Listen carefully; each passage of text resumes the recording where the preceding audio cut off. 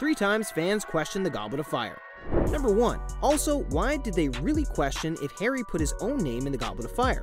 That's definitely not his handwriting. In fact, we're able to cross-reference handwriting styles to find out who's guilty.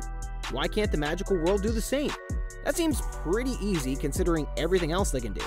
Number 2. Also, why does Ron think that Harry put his name in the goblet? Ron is literally with Harry at all times of the day and night.